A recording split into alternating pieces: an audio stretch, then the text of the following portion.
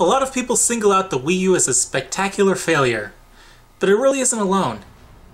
8th Gen, the gen comprising the Wii U, Xbox One, PS4, the upcoming Switch, and several other devices, has been the biggest failure and disappointment in gaming yet. But why? I'd like to share my observations and some opinions from my perspective. I'm going to try to focus more on actual facts and hard information though. Much more than most people who make videos like this. Yet Microsoft is going to force me to make educated guesses. Also, yes, the Switch is 8th Gen, though it's probably going to be 9th too. Unless it does poorly, which I don't think it will when we get done looking at why 8th Gen has been such a mess. I think it's the only device trying to remedy the mistakes everyone has made. I suppose the best place to start is the Wii U, since it kicked off 8th Gen, which I am confident is a huge reason it struggled. Nintendo did something really stupid. They tried to get the jump on the competition by setting the bar relatively low. Low enough Sony and Microsoft could easily come in with something a bit more powerful, and yeah, that is exactly what happened. What did Nintendo expect? Power is not everything though. The PS2 and the Wii, the weakest entries from their generations, were the leaders. But Nintendo made other mistakes. A popular claim is that the name Wii U confused everybody into thinking it was a redesign of the Wii, and the ending focus of the Wii U reveal positioned the console as a fireworks simulator. I doubt both of these claims. The latter is just a joke that a handful of people present in complete seriousness, and the former is a claim I have never seen substantiated apart from one graph that indicates roughly the same number of people who were pre-ordering sought clarification of if it was a new console. Branding was Microsoft's mistake, but I'll get to that soon. My experience has been more people never even heard of the Wii U, period. Not that they think it is something else. They literally have no idea Nintendo released anything besides the 3DS after releasing the Wii. Nintendo really didn't market the Wii U. They marketed some of the games, but didn't have much highlighting the device or showing a sizzle reel on TV or the internet. Just the E3 presentation, only longtime fans and media made a point to tune into, and it impressed very few. Nintendo had few exclusives beyond Nintendo Land and New Super Mario Bros. U, and little else exclusive announced later on. Sure, there were some eShop exclusives and games like SingStar, but those hardly justifying buying a $300+ console, and a lot of the Wii crowd wasn't aware of the Wii U. Then, in the January after release, no games released besides 2 indie eShop games. Many of the consumers who knew passed seeing no hardcore games coming, and with few exciting new games, there was little discussion about the Wii U until games like Smash Bros. And Xenoblade were announced.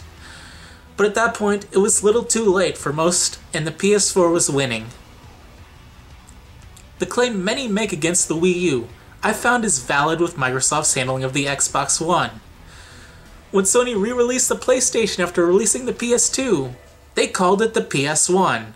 When I first heard the name Xbox One, for months I thought it was some kind of souped-up re-release of the Xbox.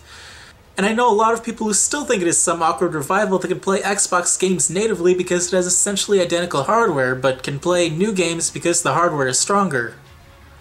I eventually looked more into it and realized the name Microsoft chose was weird and just confused people. It didn't help Microsoft was trying to push things like DRM as great features either. Gotta love that DRM. Or that they have continually cancelled their big games.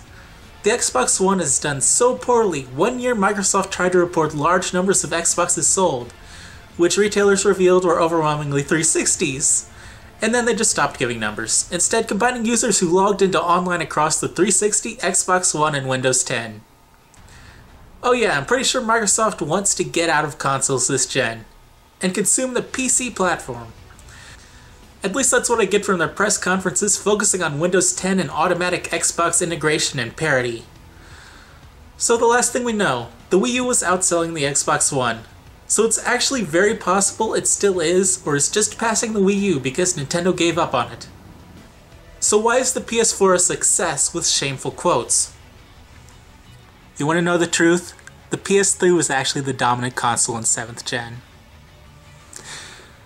The Wii sold way more systems, but lost its way, And that is why few were excited to see only old ports and casual games announced for the Wii U. The Wii betrayed the fans of the GameCube, which in truth was every bit neck and neck with PlayStation 2 when you subtract those who bought the PS2 almost exclusively as a DVD player. Gimmicks may sell units, but it won't automatically make you dominant. The PS4 had the success of the PS3 to ride on, and a majority of the popular RPGs and third-party games. But if you look at handhelds, then 8th Gen isn't quite a failure, but it is disappointing. While the PS4 has done abysmally, the 3DS is in a good position. Not great, just good.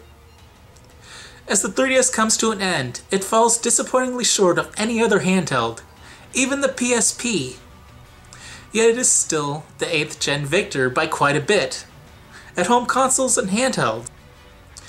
Just like the original DS was the dominant device looking at home consoles and handhelds, the 3DS's success is much the same as the PS4. It is riding off of the titan that was the DS, and it has a corner on the RPG market that the PS4 could never dream of having. The Vita failed much like the Wii U, because it struggled to receive notable games for a long time and couldn't get the RPGs even just as much as the PSP. Apart from the gimmick consoles like the PS2 and Wii, sales have been steadily declining, and I have a guess why this is. Going from 3rd to 4th Gen, you got over 10 times the color, parallax, and a bunch of new buttons. Going to 5th Gen, you had polygons and fully scalable visuals and control sticks and rumble. Going to 6th Gen, you had much more complex polygons, and way more could be done, and wireless controllers appeared. Going to 7th Gen, polygons were a little smoother, you had HD resolution and widescreen was mandatory, you could run some better engines, and you got motion controls and online was a real thing that could actually be done in a serious way. Then, going into 8th Gen, you got virtually identical polygons, you could run very slightly better engines, and Nintendo gave you a second screen for consoles so you could get rid of the HUD, and Nintendo offered HD resolution. 8th Gen had no reason to actually happen except barely Nintendo's case, and 7th Gen could have been pushed off. Even 6th Gen could have been pushed a couple more years.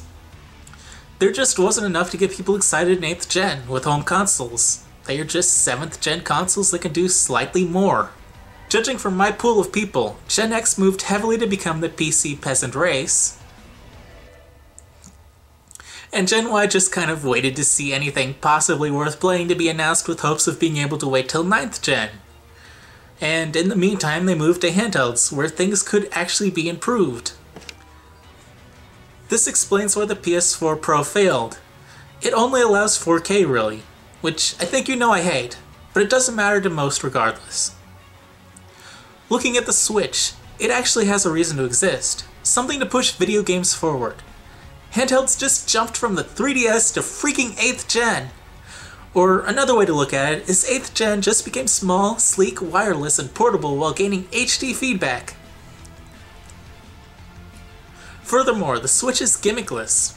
It doesn't have a DVD player, it isn't pioneering some unrefined technology, it is just pushing the industry forward. Sure, it may have motion controls, but that's a standard now. The 3DS, Vita, Wii U, and PS4 all have standard motion controls. And there are one, maybe two games that will use motion controls in a gimmicky way announced for the Switch, unlike with the Wii and Wii U.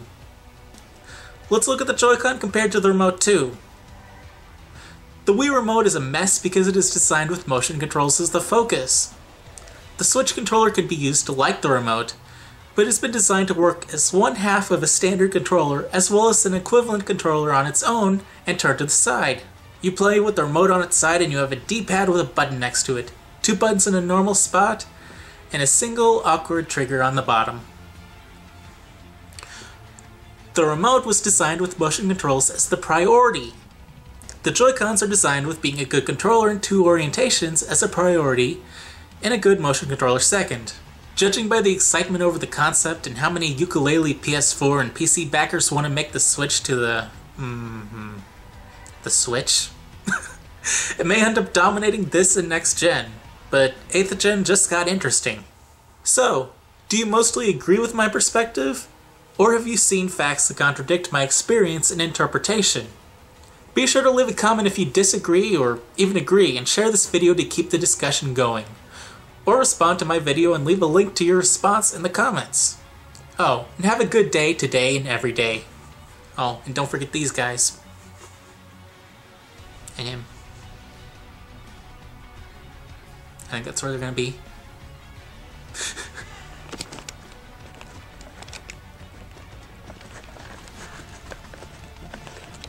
Where's my stop button?